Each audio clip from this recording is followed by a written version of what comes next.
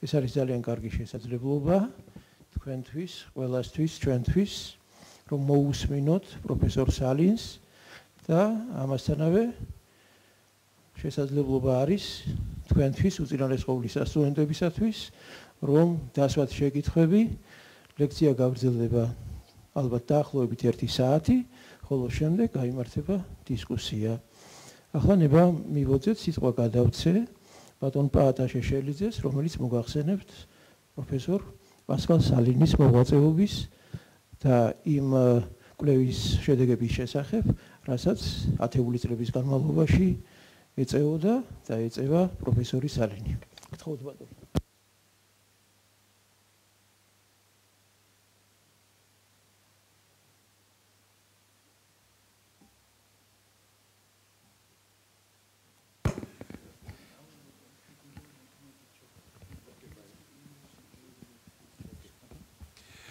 მოგესალმებით, გახლავართ პაატაშეშელიძე, ახალი ეკონომიკური სკოლა საქართველოს პრეზიდენტი. ჩვენი ორგანიზაცია აგერ უკვე 2001 წლიდან საქართველოში ცდილობს თავისუფალი ბაზრის კანონზომიერებების შესწავლას და გავრცელებას. ჩვენი ერთ-ერთი ყველაზე მნიშვნელოვანი პროექტი არის სწორედ ახალგაზრდობასთან მუშაობა სხვადასხვა ფორმით, ეს იქნება ლექციები, სემინარები, საჯარო შეხვედრები და ასე შემდეგ. ამიტომ ჩვენთვის დღევანდელი ფორმატი ჩვეული და ერთ-ერთი ყველაზე აპრობირებულია. ჩვენი ორგანიზაცია ხშირად მასპინძლობს გამოჩენილ ეკონომისტებს და დღეს ესეთი პატივი გვაქვს ერთად. ბატონი პასკალ სალენი არის ფრანგი, რაც უნდა გაგვიკვირდეს, ფრანგი ლიბერალი, რაც თან იშვიათია. უფრო მეტიც, ის არის ფრანგი ლიბერტარიანელი, რომელიც ასაბუთებს როგორც თეორიულად ეკონომიკური თავისუფლების, ჩაურევლობის პოლიტიკის აუცილებლობას საზოგადოების წარმატებისა და განვითარებისთვის. ბატონი სალინი არის პარიზის დეფინის უნივერსიტეტის მიწვეული პროფესორი, ის სულ რამდენიმე წელია თუმრუცად შარშან ასე თქვა საპენსიო პენსიაზე გავიდა, მანამდე იყო სრული პროფესორი ამ უნივერსიტეტის წლების განმავლობაში.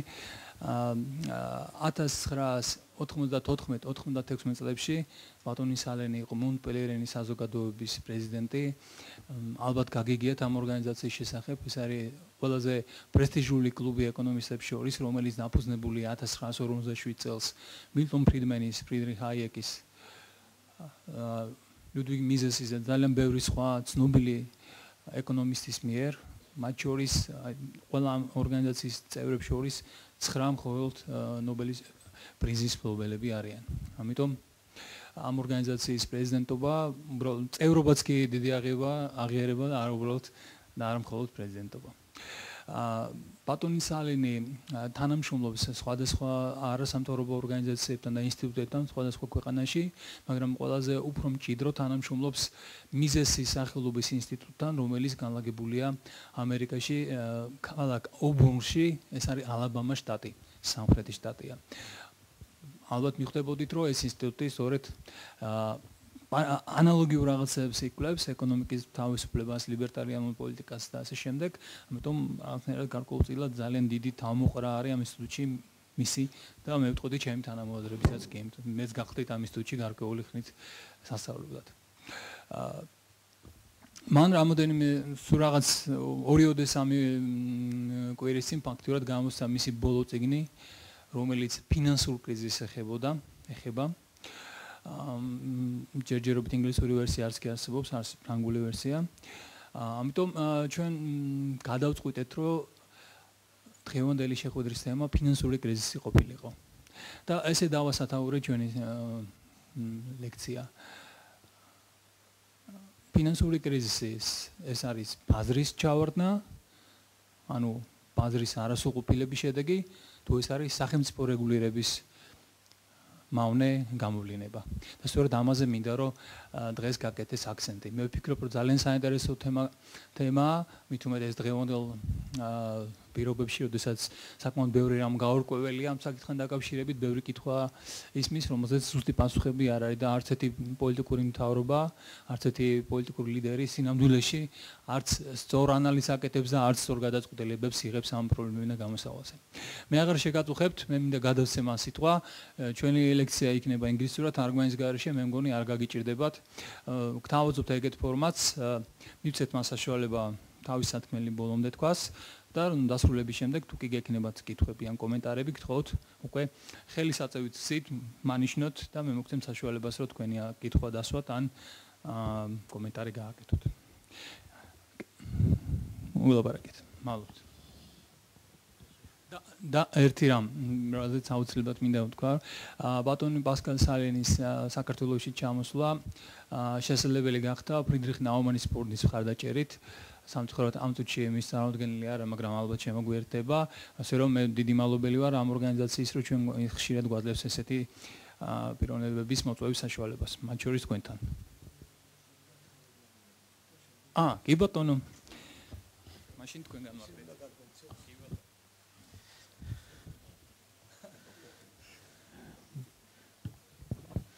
მეგობრებო, თბილისის თავისუფალი უნივერსიტეტის სახელით ნება მიბოძეთ მსოფლიოში აღიარებულ მეცნიერს, პროფესორ პასკალ სალინს მივანიჭო ეკონომიკის საპატიო დოქტორის წოდება. It's great honor for me to award you as honoris causa of the Free University of Tbilisi. My congratulations. Thank you. Please. It's yours, like mine.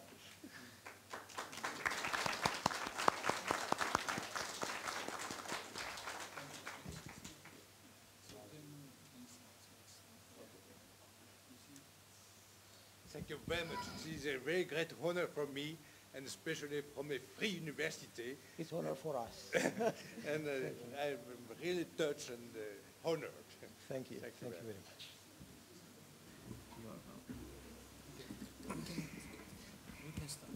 We can start.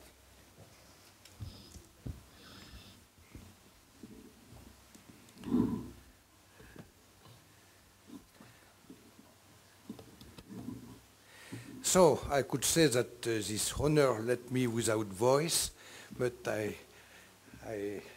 tried to anyhow to shift to another part of our ceremony. The most important for me was the first part, and once more I want to say how honored and pleased I am to be honored by your university and your university. Our university now, you're right. I'm a member. This is honor for previous work, and for this work you will have more later. So it's great to know. To me, university counts a lot. It's a great thing and great organization, and being honored by university is very important for me. So I was asked to speak about the financial crisis, and more specifically, I would like to explain why this financial crisis is not, contrary to what is said quite usually, is not a market failure, but a government failure. It may seem strange to many people, maybe not here in this university, but I think it is very important to try to explain why the financial crisis is not the consequence of the bad working of markets, but the consequence of badly designed policies and maybe what I could call the fundamental instability of these policies. It has been said, in fact, that this crisis is mainly explained by the fact that some greedy capitalists have taken too many risks in banks, in financial organizations, in order to get some high returns. And from these people quite often say that it is a symptom of the immorality of capitalism. And that's why I would like not only to show from a purely economic analysis, why the financial crisis is not the consequence of that, but also why it is impossible to say that the crisis is a consequence of the working of an immoral system, quite the contrary. So, to try to explain that, and to try also maybe to help you to better understand what can happen in the future, I would like first to emphasize the role which has been played in this crisis by monetary policy. I think it is the most important factor of the financial crisis. Then I will shift to a second part in which I will evaluate the other causes of the financial crisis. But I think it is important to see that there have been several factors of the financial crisis, but all of them can be understood with the same vision of things, and broadly speaking, it can be said that this crisis is a consequence, contrary to what is frequently said, of a lack of capitalism, a lack of the discipline of capitalism, which implies, in my opinion, that under such a system, people are responsible. And I must say that quite often in our time, whenever there is an economic problem, and if you do analyze things correctly, you find that there is a problem of a lack of responsibility. Responsibility, individual responsibility, is really the key to understand a lot of economic and social problems. So, after having explained the causes of the crisis, I would like to evaluate the policies which are currently in use in different countries and try to define what would be the best ways to try to go out of this crisis. And finally, I will say some words about this problem of morality and immorality, since it has been one frequent question about the crisis, and I would like to try to assess to which extent we can say that there were some immoral behaviors in the working of this crisis. So let me begin with the problem of monetary policy. I want to stress that monetary policy has been the main cause of the financial crisis, as it has been in other occasions. I'm thinking, for instance, of the big depression in the 30s in the US and in other countries in the world, but even closer to us, the problem in 2000s, the economic crisis, which has been less important than the recent one. But I think we can say that all financial crises in the modern world were crises caused by monetary policy. And that's the reason why it is important to better understand that in order to better forecast the future and, if possible, to avoid the possible future crisis in the future. And it is quite obvious, if I'm right, in explaining the crisis mainly by the monetary cause, monetary policy, it is quite obvious that monetary policy is not made by the market. It is made by monetary authorities. Central banks can be more or less independent from the political power, but anyhow, they belong to what could be called the state monopoly. There is a monopoly in the design of monetary policy. It is a public monopoly.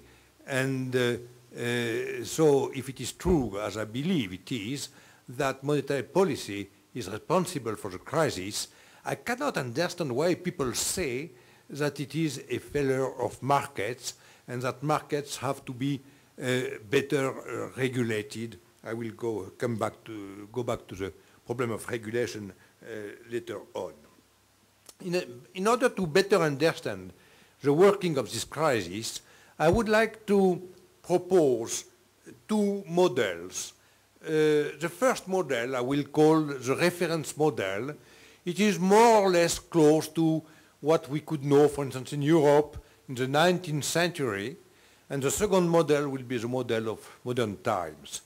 And we will see that, in fact, beyond the problem of monetary policy, which I stress, there are more generally a problem of the economic system of our time, and that some other problems are linked to the monetary policy problem. The reference model I would like to propose to you is the following. I will characterize it by two things. The first characteristic of this model is a situation in which there is a very great amount of savings and in this particular a great amount of what we can call equity capital, for instance, shares or owning of private enterprises. Savings, you know, is very important for growth because it is impossible to have growth without having innovation, new techniques, and so on. And in order to introduce new innovations, we need accumulation of capital. In the reference model I'm thinking of, I make the assumption that people voluntarily want to save. It means that they accept not to consume all their resources, all their income in the present, and they accept to keep part of their resources in order to accumulate capital and to have a better life in the future. In the second characteristic of this model consists in the fact that there is no monetary policy. It may seem strange to you to speak about a situation without monetary policy, but we must not forget that for the longest part of history, there was no monetary policy. There was no central bank. There were no monetary authorities. In spite of that, the world developed and sparkled. The thing of European economies took place without any monetary policy. In fact, for long, people using, for instance, gold, silver, and some more commodities as money, and they did not need to have a pure creation of money. I will come back to that later on, but we are accustomed to the idea that it is impossible to have an economic system without monetary policy, and that monetary policy has to be done by monetary authorities. And quite often in textbooks you find the idea that one of the main roles of the state is to design monetary policy in order to stabilize the economy. And we will see that in fact it is exactly the contrary which is happening, and that because monetary policy exists, there is destabilization of the economy. In this reference model, the interest rate is very stable. The interest rate is a very important variable because the interest rate is the price of time.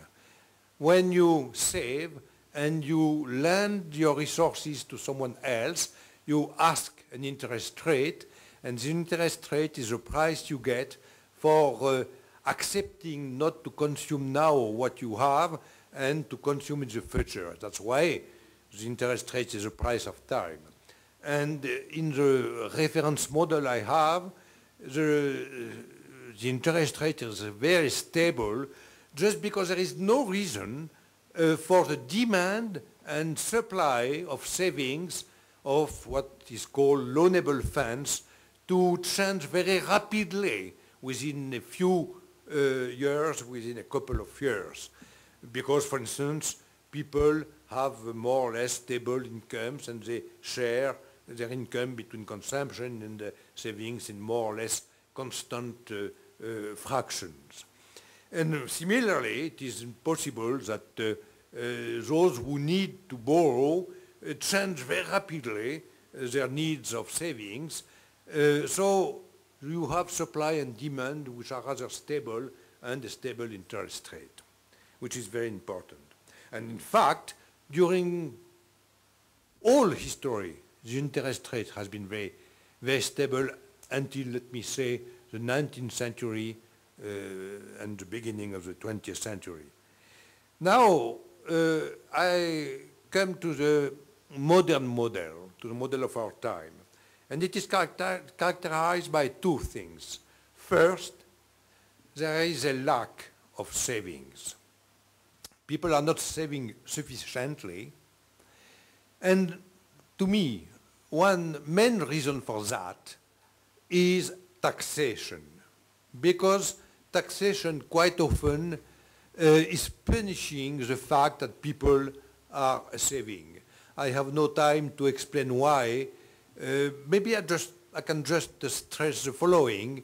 If ever someone gets an income and he pays the income tax, I take the example of the income tax, but I could take some other examples, then there is something which is left to him after he has paid the tax, and he can either consume or save what is remaining.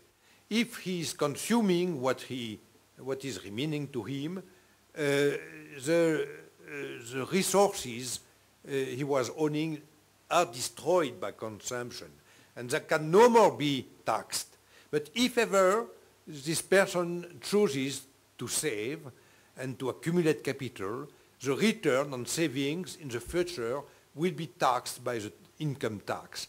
It means that there is a double taxation of savings in comparison with consumption. So that's one reason, and I could show that for other taxes also. And there are also taxes on capital in some countries, my country for instance.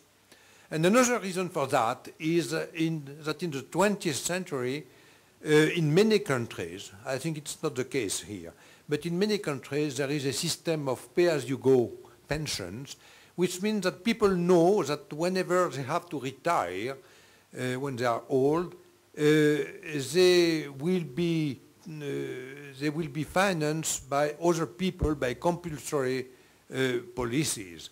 And so they have no incentives to accumulate capital during their working life, because they know that their standard of living will depend on what other people will give them through the constraint of the state. And in fact, they have, when they are working, they pay for others, and when they retire, they are paid by others. So this system of taxation, this system of pensions are destroying the incentive to save. And it is not surprising if, for instance, in the US, it is quite often said that the rate of savings is very, very low, 2 to 3 to 4% according to years. And growth can be financed in the US, in particular, because we have in the world some emergent economies like China, Singapore, India, and so on, where the rate of savings is high. And it is high just because people have to care themselves about their necessary financing in the future if there is risk, and so on. So in many countries in Europe, in the US and so on, the rate of saving is low. And more than that, there is a low amount of responsible capital, of equity capital, which means of real property rights. When you are the owner of a share in a firm, for instance, you are an owner and you are responsible because you know that what you get from your share is the consequence of the good management of the firm. And so there is responsibility because there is property. There is property. Excuse me. There is property. Now, so in the modern world, the rate of savings is low in many countries, and especially equity capital is low. And the second characteristic is that we have monetary policy. What does it mean, monetary policy? It means that the central bank is controlling the other banks, and the system as a whole is producing money. But whenever money is created, there is a counterpart, which is credit. But this credit is purely artificial and illusory.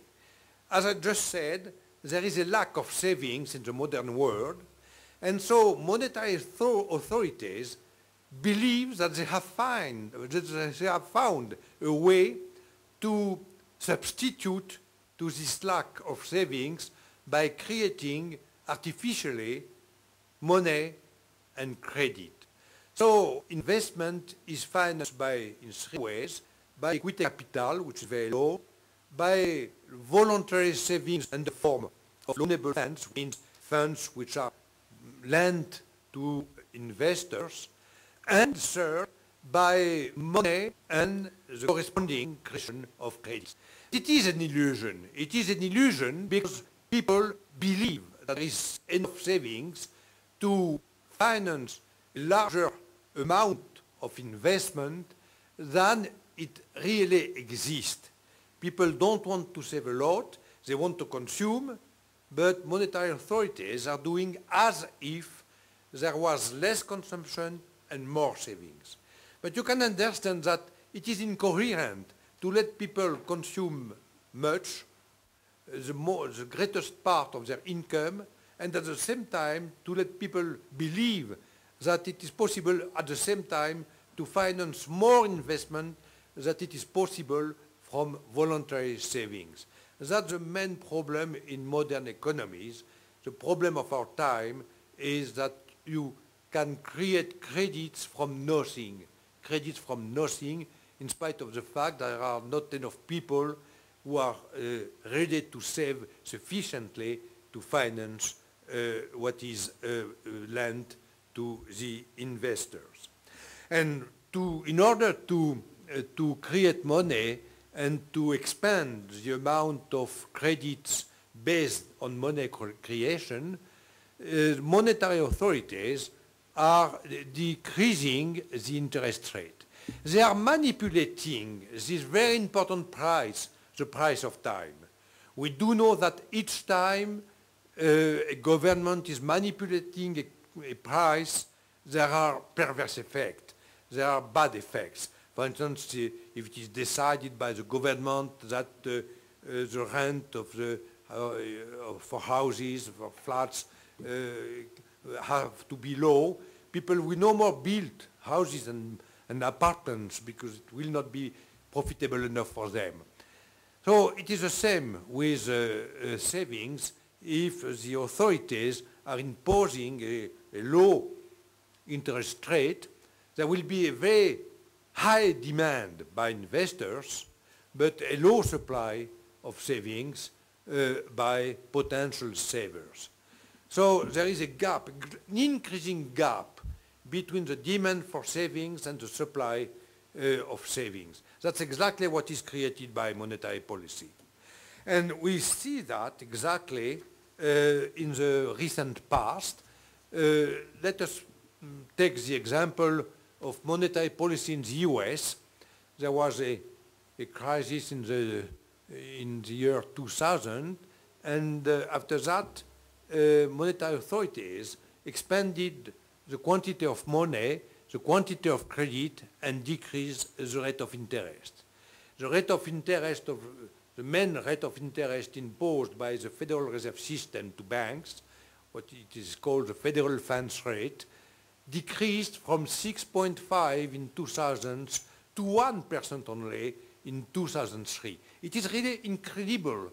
In the reference model I described before, you could not imagine such a big change in interest rates. I know that the fluctuations of interest rates on the markets was not that big, but anyhow it existed. And so you can see that there was a fundamental instability introduced by monetary policy in that way in very few years. And it is really ironical because it is always said, and it is said in textbooks, that monetary policy is necessary because through monetary policy the public sector is able to stabilize the economy, and we see that it is exactly the reverse. It is exactly the reverse. There is an instability in the rate of interest, in the quantity of money, and in the quantity of credits. And what has been done by the US monetary authorities has more or less been done also, for instance, by the European Central Bank, by the Japanese Central Bank, the British one, and so on. There has been a sort of imitation effect, but a perverse imitation effect. I don't know why quite often public authorities are imitating bad ideas and not good ideas. And so in the world as a whole, there was this instability in the rate of interest and in credits. So there was a lot of liquidities, a lot of money available all over the world. And as we are in a globalized world, money which is created in the US can spread all over the world, and the same for money created in Europe and so on. And I remember that some years ago, financial people said it is incredible the liquidities which are available. We can finance a lot of things. But when you have so many monetary resources, so many credits, what can you do with that? You are induced to finance projects which are worse and worse. When there is a normal rate of interest, you compare the rate of interest and the rate of return you can get on your investment. And you choose the best investment with the highest return and, if possible, a degree of risk which is not too important. But when you have a lot of credits available, and credit is not expensive, you can borrow at a very low rate of interest, maybe even a negative real rate of interest. It has been the case in the recent past. So you can finance anything, and you say it is worthwhile to finance an investment with a low rate of return and a very risky investment.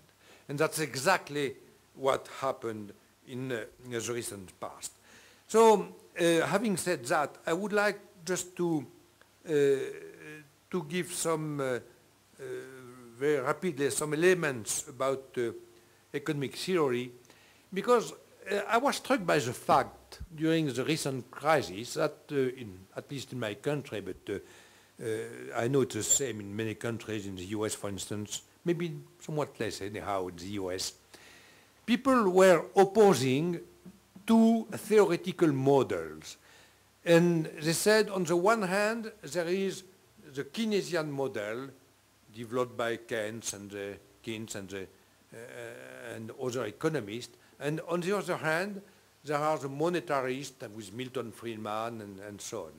And usually people said Keynes was right and Friedman was wrong, and it is because we listened at Friedman, we liberalized finance and so on, that we had this crisis.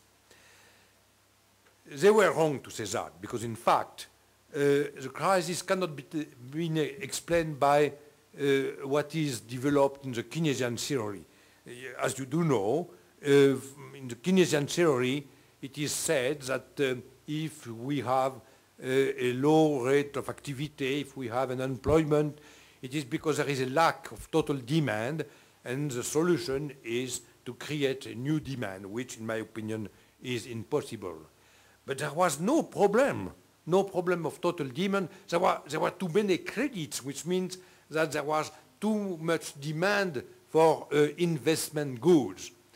Now, monetarists are right when they say that creating money has as a consequence to create inflation. But the problem is that both the Keynesians and the monetarists only take a global view of the economy. A global view, they are interested in only in, for instance, GNP, the rate of inflation, and so on and so on. And there is a third school of thought, which, in my opinion, is the only one which is able to explain the financial crisis, which is called the Austrian School of Economics. And especially, there is a theory of the business cycle, which has been first developed by Mises and Hayek. That's why it is called the Austrian School of Economics, and the business cycle, the theory of the Austrian business cycle, because Mises and Hayek were of Austrian origin. And this theory of the business cycle explains that the financial crisis is the consequence, as I said, of a too expansionary monetary policy. But one important consequence of this expansion of credit and money is not only the global consequence on inflation, for instance, but what is maybe even more important is the consequence on the structure of production. Because the large distribution of credits induces people to develop sectors of investment with long duration, long processes of production. And factors of production are shifted, for instance, for the sectors of consumer goods to sectors of investment goods like housing, car production, and so on and so on. And so there are important distortions in the structure of production and in the structure of prices, of relative prices, because of these changes in the structure of production. And this new structure of production cannot last forever because they do not correspond with the structure which is desired by people. I told you we are in a situation where people don't want to save very much. They want to consume. But factors of production are shifted to other sectors and taken away from the sectors of consumer goods. So it is incoherent. People are asking for consumer goods, but there is an inducement to produce factors of production because the rate of interest is very low. And meanwhile, there is also an inducement to take too many risks. So this is the main cause of the financial crisis, and I wanted to stress first that there is one school of thought which explains the crisis quite well, which is the Austrian theory of the business cycle. And I wanted to stress that certainly if it is true that the main cause of the financial crisis is this monetary policy, it is completely wrong to attribute the crisis to a bad working of the markets, a bad working of the financial system. Now, I shift to the other causes of the financial crisis. One is rather well known, which is the working of the housing sector in the US. As you know, the financial sector accepted to finance what is called subprimes. Subprimes are credits attributed to people who, in fact, may not be very well able to reimburse what they have borrowed. And so the degree of risk of these credits, of these assets, is high. And as you know, these subprime credits have been mixed with other assets and sold all over the world and it was difficult to assess the risk of this new instrument. But there is something which maybe is not widely known, which is that there was an explicit policy of the US government in order to develop subprime credit. And the banks were more or less obliged to accept these credits because monetary authorities and the government introduced a lot of instruments to that end. For instance, some banks have been punished because they had not, in the view of the government, accepted to grant credits sufficiently to people who had a very high degree of risk. It was said that, and they were punished. How? For instance, because they were forbidden to develop new branches, to develop new activities, and so on.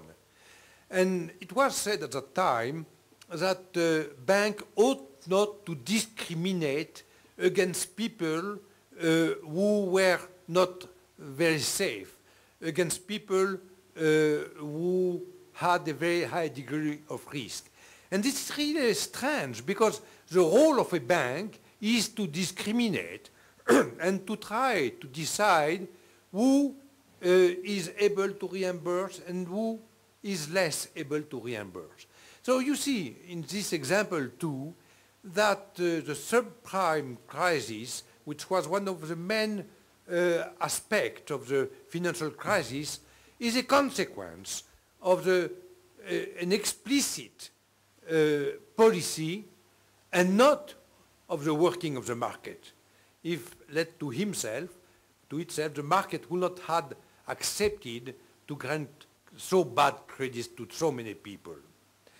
It seems nice from the government to try to finance housing for people who have low incomes, for instance, and so on. But in fact it is not, because these people, it has been discovered later on, these people in fact were unable to reimburse what they had borrowed, and many of them had to sell their houses at a lower price than the price they had bought. And it has been very dramatic for them. So in the short run, the government gives the feeling that it is helping the poor people, but in fact it is a short-run view, and in the long run, there is a real problem for these categories of people. So the first cause of the crisis is the monetary policy. The second one is the housing policy. But this very expansionary housing policy would not have been possible without the expansion of monetary policy and the credits linked to monetary policy. So both of them are not a result of the bad working of the market. It is a result of the bad working of policies. It is a policy failure and not a market failure. The third factor is regulations. It has been said that the financial market, the financial sectors have been deregulated, especially in the US, and that it was the cause of the crisis because the financial sectors were free to do anything they wanted and, for instance, to take too many risks. This is not true. This is not true first because the financial sectors everywhere in the world remain among the most regulated sectors. But also because it is possible to demonstrate that many regulations have been incoherent or even were a cause of the crisis. I have not enough time to develop all the problems of regulations and give examples of all the regulations. I would like just to give one example. You do know that it is quite often said that it is necessary to have a central bank whenever you have a monetary system, because the central bank plays two main roles. It plays the role of controlling the creation of money, and we know that this role is not very well played quite often, because there is in a monetary policy which is too expansionary. And the second role is, it is said, to be a lender of last resort. The idea is that there is specifically in the financial sector what is called a systemic risk, which means that there is a risk inherent to the system. Whenever a bank is failing, there is a risk that other banks fail also because there are links between the different banks. And so it is said it is necessary to have a lender of last resort which is able to lend money to a bank whenever there is a risk of failure in order for it to survive. But the consequence of that is quite the contrary of what is assumed, because in fact, the fact that there is a lender of last resort gives a bad signal to the market, to the banks. Banks know that if ever they take too many risks, they will not fail, they will not go bankrupt. But there is someone, the central bank, which will help us. And I remember in the 80s there was also a debt crisis, a world debt crisis, but it was mainly a debt from an excessive borrowing by developing countries, in particular Latin America. And I remember at that time I had met an American banker, and he told me, you cannot imagine to which extent the Federal Reserve System is telling us you have to lend to Latin America and to developing countries. That's our policy. And if ever you have a problem, you lend for anything, even for bad investment and so on. And if you take too many risks and you have problems, we will be there to save you and to avoid bankruptcy. So it's exactly what happened. Banks, and especially big banks, know that the risk of failure is low. It's not zero, but it is low. We have seen the crises, in the crisis that some banks failed, but some big banks were saved by monetary authorities. And it is in fact quite characteristic that during the recent crisis, some banks which were in a bad position, which had taken too many risks, were bought by other banks, which do mean that there were very different situations. Some had been better managed than other ones, which means that there is no systemic risk. There are some specific situations. Some banks take too many risks, some other banks are wiser. And so the banks which take too many risks are mainly banks which believe that they will be saved by the central monetary authorities. So we see, you see with this example that it is not a lack of regulation which explains the financial crisis, quite the contrary. It is because there is a regulation introducing a bad signal that the markets are induced to take too many risks. Now, I would like to go to the last cause of the financial crisis, which has not been underlined, and I think it is important. It is a problem of governance by bank. I reminded you that the usual idea is that bankers, greedy bankers, took too many risks in order to get high returns, because there was a large amount of liquidities, to get bonuses and all sorts of high returns like stock options and so on. Now, when people speak of bankers, they use a very general term, and we have to see more precisely what is the reality. I reminded you that in the 19th century and before that, there was a large amount of savings, and in particular, there was a large amount of equity capital. And it is important to know that in the 19th century, equity capital of banks was about 60 to 80% of the balance sheet of banks, which means that banks were owned by capitalists who were lending or using their own money, and so as they were the owners of the equity capital, they did not want to take too many risks, because they knew that if ever they were taking too many risks, the bank could go bankrupt and they would lose all their capital. They were responsible because they were the owner of the bank. They had property rights. We are in a completely different world. And one reason for that, once more, is taxation, but also regulation and so on. Taxation for the following reasons. We are in a situation in which the state implicitly say to people, if ever you are doing good project and you have a return from what you have done, from your investment, then the state will take a great part of your income as taxation. And so the return is low. But the risk you must take. And if ever you have made bad investment, you go bankrupt and you have to bear the risk by yourself.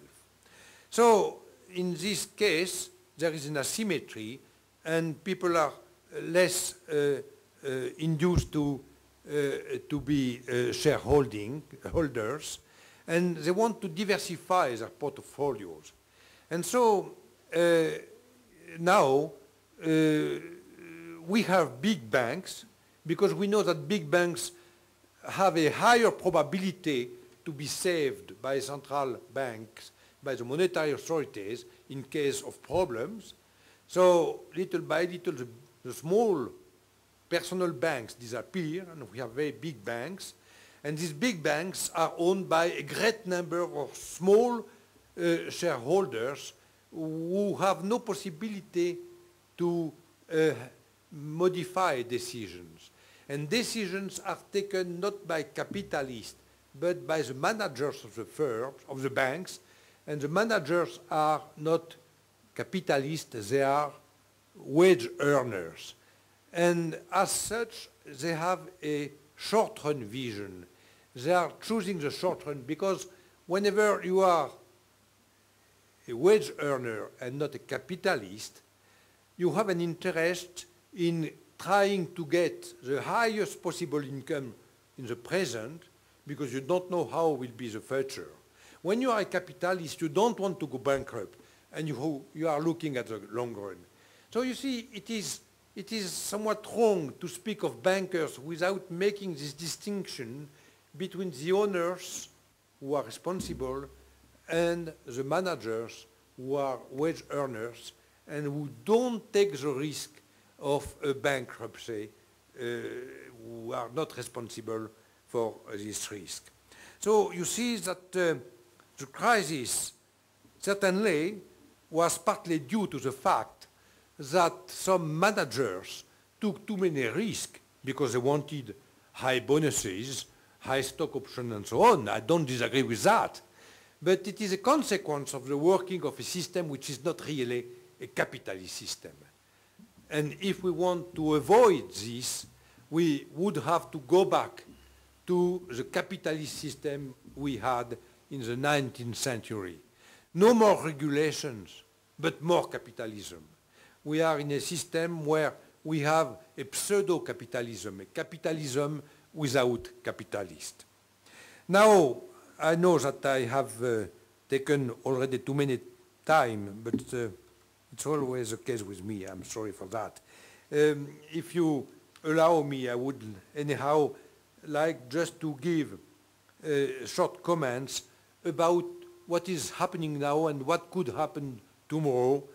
and especially to stress the consequences of the policies which have been adopted all over the world in order to try to go out of the crisis. We just saw that the financial crisis was a consequence of a too expansionary monetary policy, and that the consequence was the introduction of distortions in the structure of production.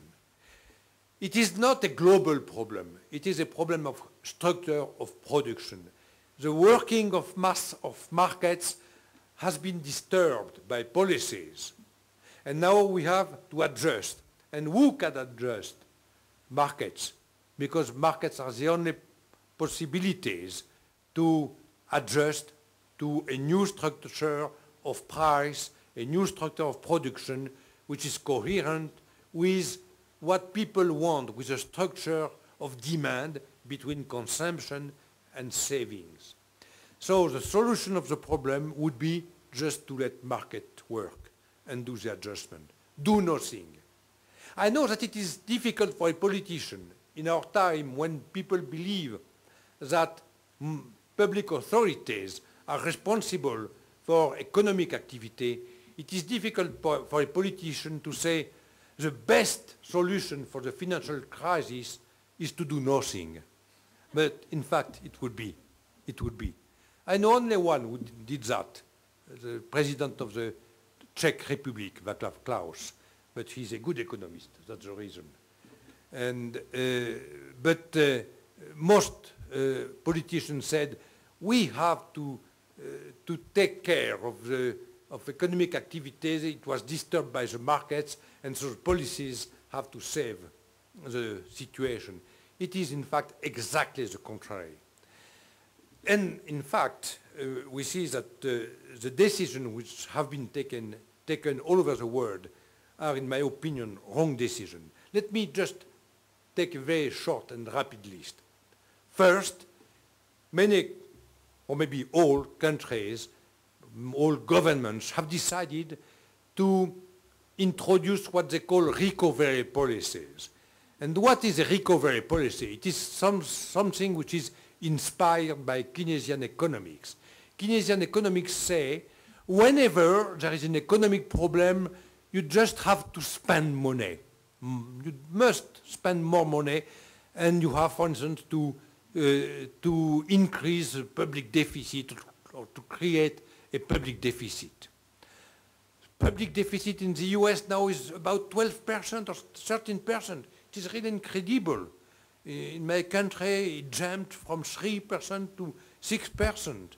So it is really strange that at the time when firms, individuals are obliged to reimburse their debts and have less possibilities to get credits, to borrow money, the states do exactly the reverse. We were in a period when there was too much credit, and we have to go to a period where we find back the real amount of savings, the one which is desired by people, and in spite of that, the governments are spending money. Because they just have learned from Keynes that whenever you have an economic crisis, you have to spend money. But how do they spend money? Either they increase taxes, which means that public demand is increased at the expense of private demand. There is no increase in total demand. It's a pure illusion to believe that it is possible to increase total demand. You can shift demand, you cannot increase it. So either you finance by taxes, and it means that resources are taken from responsible people who have created wealth and who want to use this wealth in some ways which is useful for them, and given to not responsible people who will spend the resources in any way. Keynes even said that it was useful to spend money to dig holes without any utility, which is really crazy, you know, to recommend to waste resources. And that's exactly what is done right now. I just give you an example in France. The President of the Republic decided one day to borrow a great amount of money. He said, to solve the crisis, we will borrow money. And after that, he asked the question to the ministers, to special committees and so on, how will we spend the money? How we will spend the money? It is really crazy, you know, because just imagine an entrepreneur saying, I borrow a lot of money, and after that he goes to his advisor, directors and so on and say, you know, I have borrowed a lot of money, now what can I do with this money? How can I spend this money? It is really crazy to do that way, and no one does that. An individual doesn't say, oh, I borrow money from the bank, and after that I will decide how I use it. First, we decide what you want to do, and second, you decide whether you can borrow, you want to borrow the money, or to save on other spending and so on. So, you know how it works. Governments are used to this idea that it is good to spend whatever they do. So either they finance through taxes, and I said that it decreases private demand, or they borrow money, and it also means that in an environment where there is less savings, a larger part is taken by governments, and it makes more difficult for people to finance investment. We are in a situation where there is a low rate of activity, and it would be necessary that people invest, and they are prevented from investing because a large part of savings, available savings, is taken by the government. So that's completely wrong policy. The second answer which has been given by governments consists in creating money once more.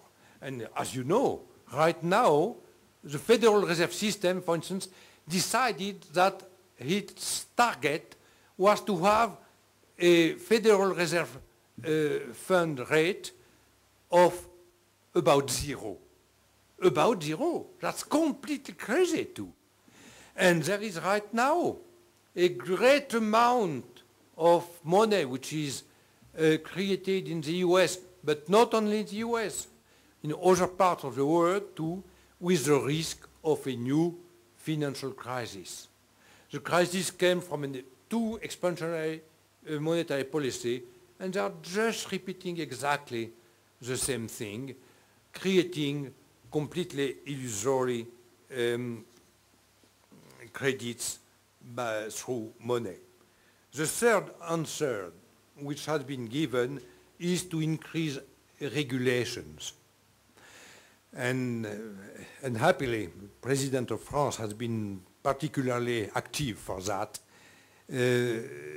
because people say that the market is short-sighted, and it is assumed that only the governments are able to see the long run, which is not true, and we could see that from experience. So they are introducing all over the world new regulations, and the consequence will be certainly more difficulties for the working of markets. Certainly, the working of markets need rules, but the problem is that it is possible for people on the market to develop the useful rules. We don't know in advance to which extent we have to apply such or such rule. We have to discover from experiment. And one of the great merits of a free economy and market and the functioning of market is certainly that you cannot avoid errors, because we are not in a world of perfection, but in a market economy, people learn from their errors and try to find solutions.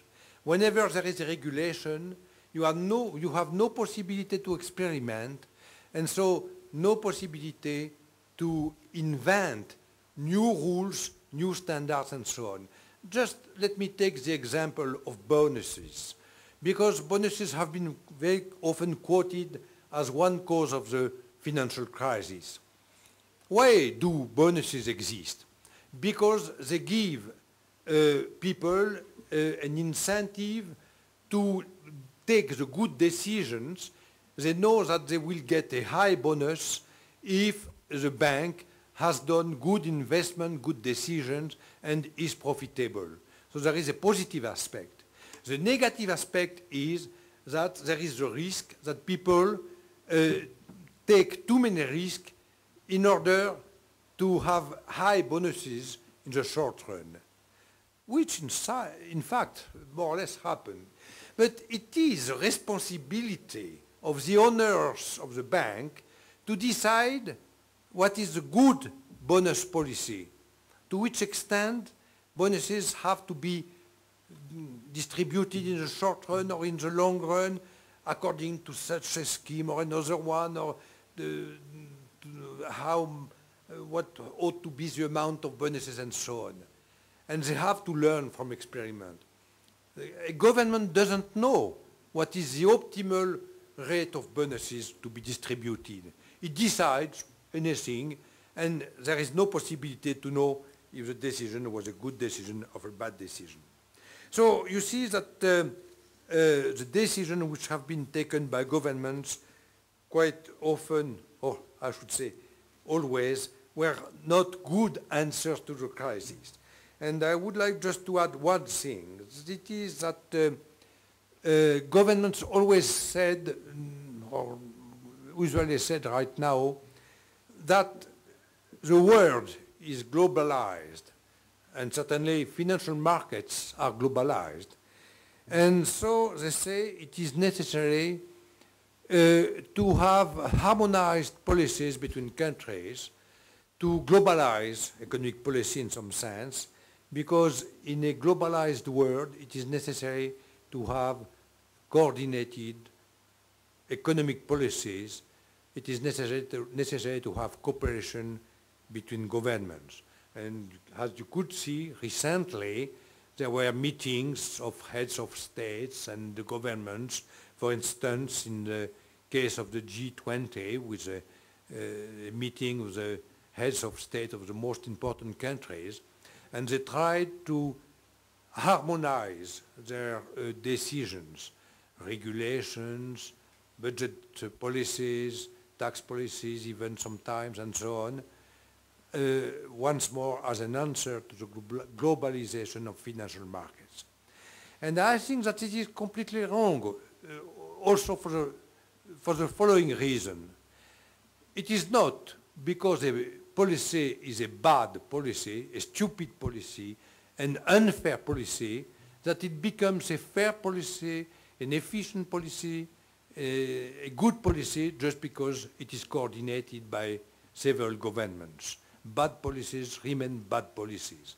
And they are even worse when they are adopted by many governments than when they are adopted by a limited number of governments. I believe that competition is always good, because competition induces people to do better than other ones. And competition is good if it is good for producers. It ought to be good also for governments. It is better to have competitive governments than to have cooperation between governments, to have harmonized economic policies. And governments make an error when they say that it is necessary to have a globalized economic policies because we have a globalized world. Because a globalized world means that there is competition between producers all over the world. And because there is competition between producers, there is a tendency to more diversification. If you, as a producer, are under competition of other producers from other countries, you try to differentiate, you try to propose, to supply something different from other people. So globalization doesn't mean unification of the world. it means quite the contrary, diversification of the world. So, you see, if you want to answer to the globalization of the world by, in the field of policies, the answer ought to be more diversification of policies, less cooperation between governments, more competition between governments. And you see how there can be bad interpretations of words.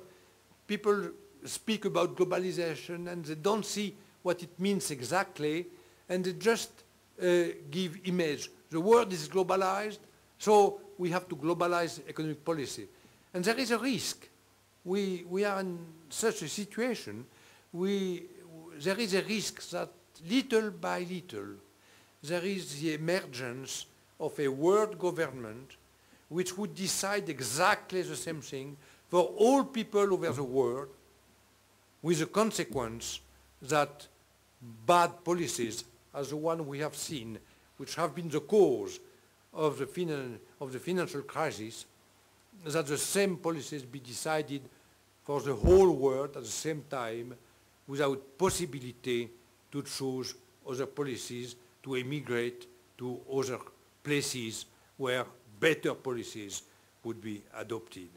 So one bad consequence of the financial crisis for the long run is this increased cooperation between governments, which in some sense are just the beginning of a world governance of citizens.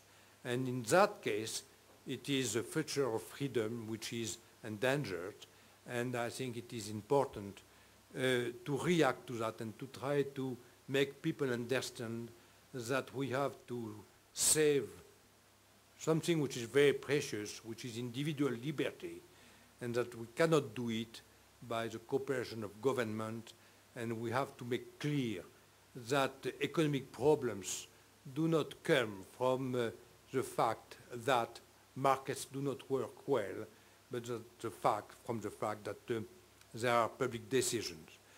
As I told you when beginning, it is quite often said that capitalism is not moral, and that the crisis has been the consequence of the immorality of markets.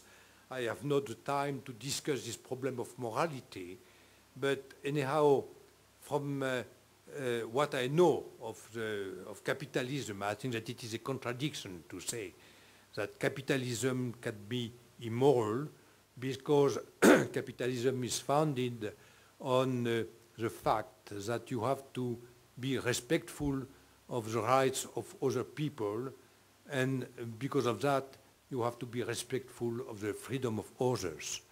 And so it is impossible, it is a contradiction to say that capitalism, which is founded on the fact that the people are free to act, that capitalism could be immoral, and that immorality is the cause of instability in the world. I thank you. Thank you.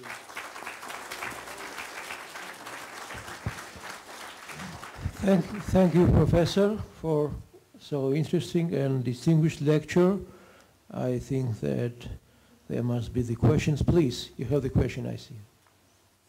In the situation when you have huge deficit in Greece, in Spain, in Portugal, Britain, and Iceland, yeah. One imagine one or the other with very different budget policies, very different tax policies, very different economic situation, and so on. It is quite true that often in history we have had the following situation: a very huge budget deficit, and the budget deficit was financed through monetary creation. And from this point of view, there is a relation between monetary creation and budget deficit. But it is not automatic, and budget deficit could be financed on the financial market. You could have a very, very stable monetary policy with a very high budget deficit, it just implies that the government would have to pay a very high risk premium. And so the reason why I was against the introduction of the euro was that this link between budget policy and introduction of the euro had been created with what you know as a Maastricht criteria. And so if ever you were speaking of tax cuts in France, for instance, the government was saying we cannot do tax cuts because there would be too high a deficit and we could not enter into the euro. So I thought it was more important to have the tax cuts than to have the single currency. And I should say about the same right now. You just mentioned the Greek crisis. Why there is a Greek crisis? Because the government spent too much money and tried to hide the real situation. I was struck by the fact, by the way, that people were critical about the audit firm which helped the Greek government to hide the reality, but they found it was quite normal that the government tried to lie and to hide the reality. And for instance, Angela Merkel was very critical about the audit firm and not against the government. There is always a double standard in opinion, which is very strange in my opinion. Anyhow, if the Greek government has spent too much money, it has to bear the consequence. And the consequence is that it has to reimburse and to pay risk premium, very high risk premium. And the other European countries ought not to be concerned by the Greek problem. If I was a head of state of a European government, I could not be because I'm a liberal, but if I was a head of state of a European government, I would say, well, yeah, they are responsible. They have decided to spend money. They take the consequence. Why we would have to help to hold them? And here too we have a double standard. What is doing a banker? A banker is giving credit to people who are well managed. And this is how all economies could develop in history. You have to be confident in people who are well managing their enterprise. Public authorities do exactly the same. They lend money to people who are badly managed. And the IMF is doing the same. IMF exists just because it gives resources to badly managed money. And it induces governments to do bad budget policies. So I think that we ought not to help to support the Greek policy, Greek governments. And on the other side of the problem is that I don't understand why people quite often say there is a risk for the euro. There is no risk for the euro because it just means that the Greeks have to finance the financial sector with no consequence on the creation of euro. The problem, the working of the euro market depends on the monetary policy of the European Central Bank, and it is completely independent of the budget problem of the Greek government. To say that here in this audience, now, to many people you're saying the biblical truth, but I have some question about the future. What do you think, when we should expect a new wave of crisis? And would be this crisis so strong that people would think differently about the problems you are describing during your lecture? The management of bank, I anyhow have the feelings that there is a problem of education and that if there had been more managers in the banking sector who would have been educated with what is called the Austrian School of Economics theory of the cycle, maybe some of them would have been anyhow cautious. They would have adapted. It was impossible to go indefinitely with this process. But even bankers were not well educated. So I think with a very strong crisis, I fear that people will not change their mind, and happily. I say it is quite true that public opinion is supporting the economic policies which are decided right now, but I don't see any reason for public opinion to change. Even worse, maybe. Even worse, because the crisis gives an opportunity for governments to expand their activity, to expand their powers, and to educate people in the bad way. Because whenever a politician is saying something, it is spread all over opinion by media. If I or you are saying something different, we have not the same possibility to spread new ideas. And so there is an asymmetry in the education of public opinion, and there is a fantastic opportunity for politicians to appear on TV and to explain what is wrong, but to explain what they want public opinion to believe. And at the limit, one could even believe that some politicians are creating crisis in order to have the possibility to be in the first rank and to be under the cameras of the TV and so on. So I'm certainly more pessimistic than you are. First one might seem a bit rhetoric. While you were saying that the measures which governments have taken are not particularly productive, or they might be even wrong.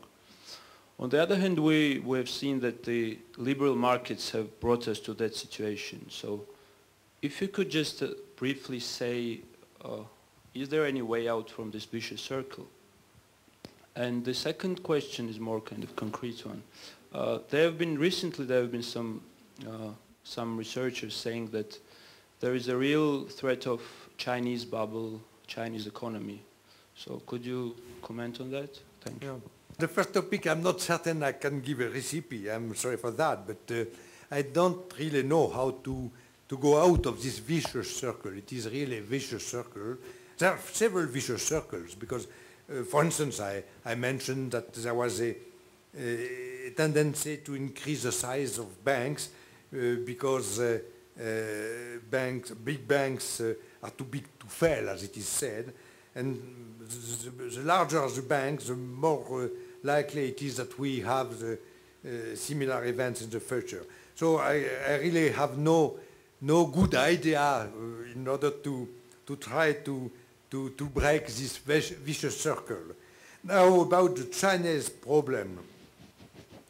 There are several aspects to that. And quite often it is said that there is a disequilibrium system because there is a very important trade surplus of China and very important trade deficit of the US, and that it cannot last for long. And politicians quite often try to push Chinese authorities to modify internal policies in order to for people to consume more and to export less. But as I said, in a country like China, there is a high rate of savings because people have to care about themselves. There is no pension system, not real health insurance and so on. They have to save for education of children and so on. And it is quite characteristic that in China, we have a rate of savings more than 40% of GNP, which is really fantastic. And this is the reason why we have such a high rate of growth in China. So in the US, we have a low rate of savings. In China, but we have opportunities for investment. In China, we have a high rate of savings, high opportunities, but they are not unlimited anyhow.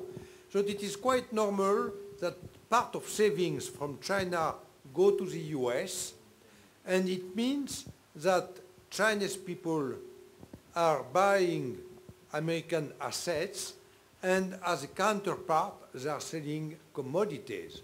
So they have a trade surplus, and the US have a trade deficit.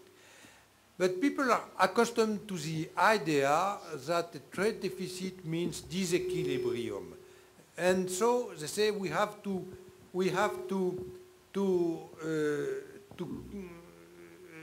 solve this disequilibrium, and for instance, we have to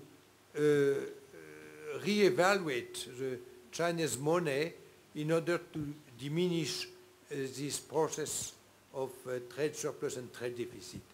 I don't know to which extent it is completely equilibrium, but I think that mainly it is equilibrium, and there is no real necessity to re-evaluate the Chinese money,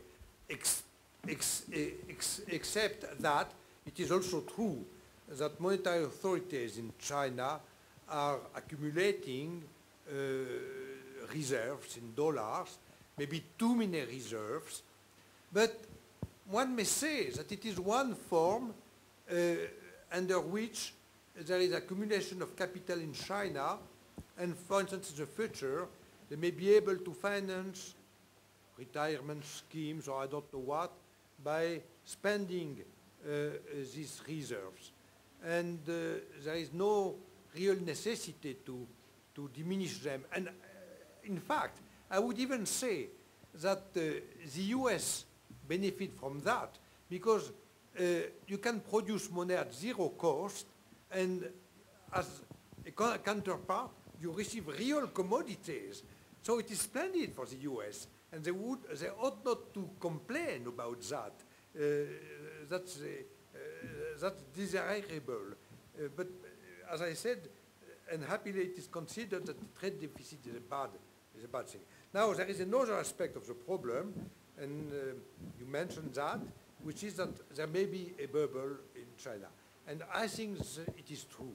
It is true because right now there is a very expansionary monetary policy in China, and there is a very high rate of increase in the price of assets, in housing and so on, and we may have something similar to what we had in the US with the rise in asset prices and in housing and so on, and so there is a risk of a financial bubble. The consequences will not be the same as the one of the US bubble because there is no real globalization of China's assets. The world is not holding a lot of Chinese assets.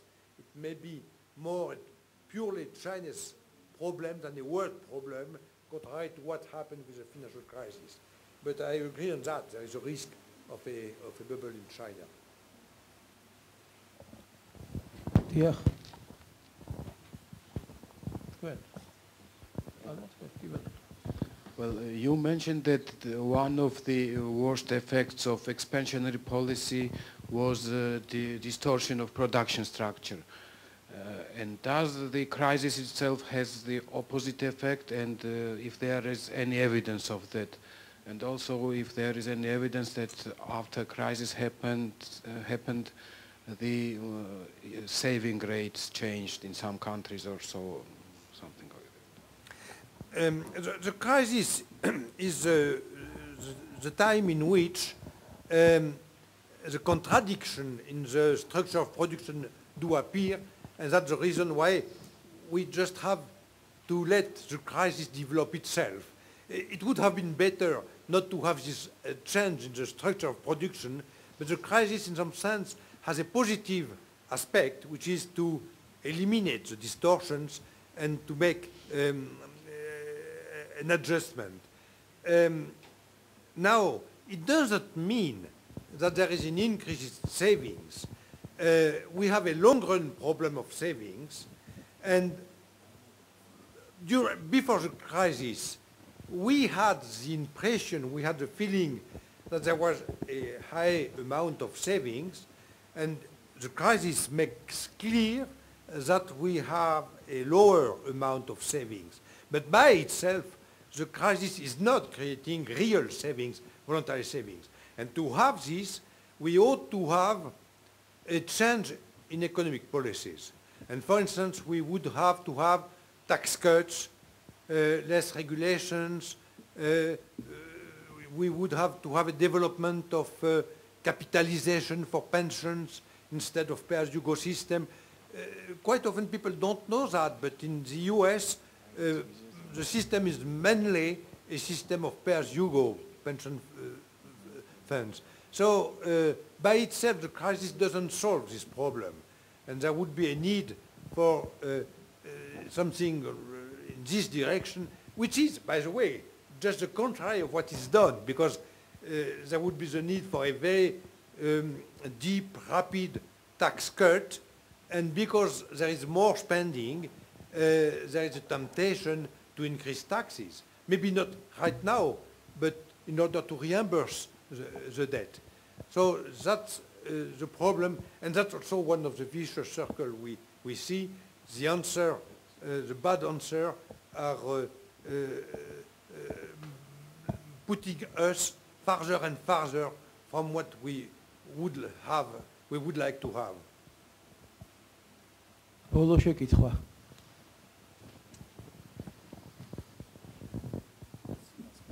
Okay. Good evening, Mr. Salin. You mentioned earlier that this crisis we are going through is actually a part of a recurring cycle, a vicious circle. And I know that you cannot see the future, but I'd still ask you to. And could you give at least an approximate prognosis about if the right measures are taken, how much would it take the world to come out of its crisis, and how much of stable time the world would have if we actually come out of it? I have to be honest and to say I cannot forecast that. Just because we don't know to which extent the productive system in the world has been disturbed by the bad monetary policy. We know it has, and there are some cases which are very, very obvious, for instance, in housing, car production, and so on. But we also know that all sectors are interdependent. They are selling commodities one to the other, and so on.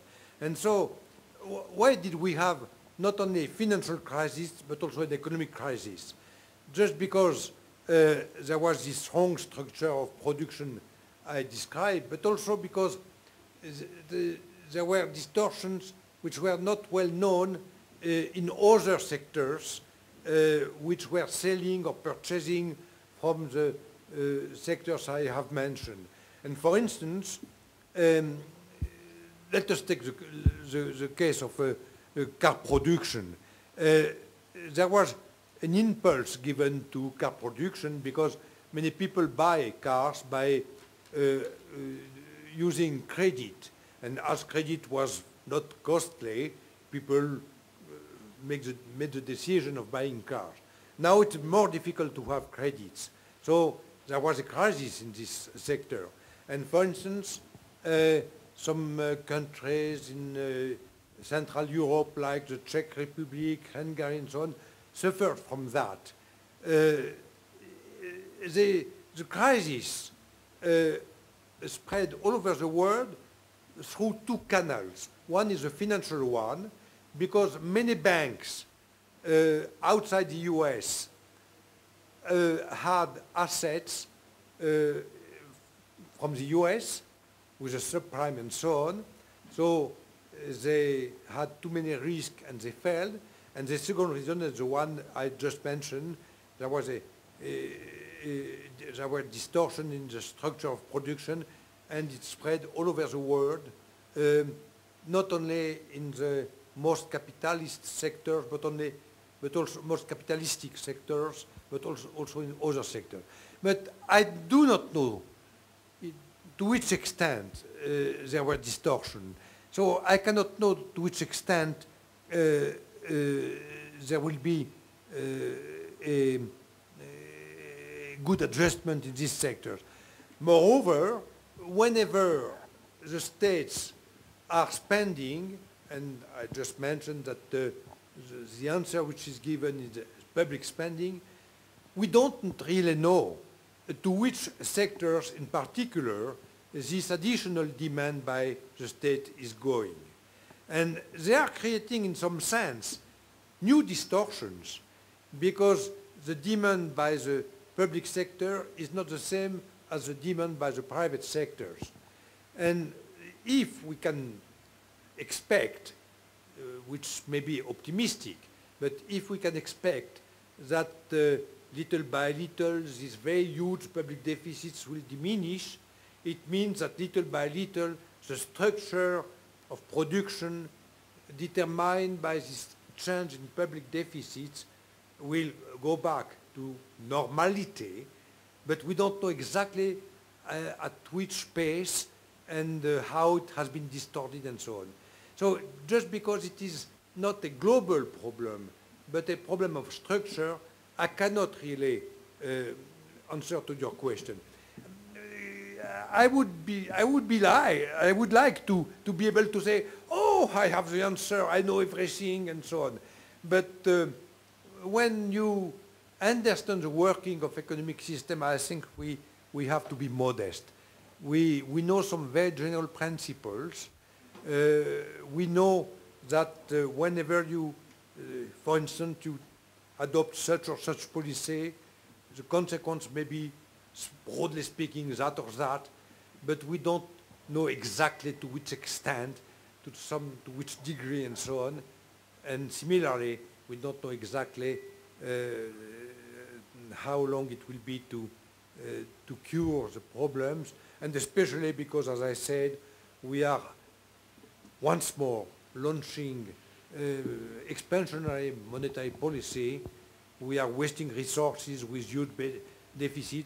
So my guess would be that we may enter in a period of slow rate of growth, of more or less stagnation.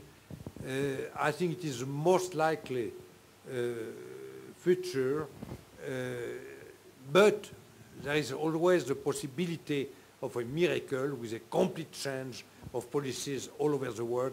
I don't believe in it too much anyhow.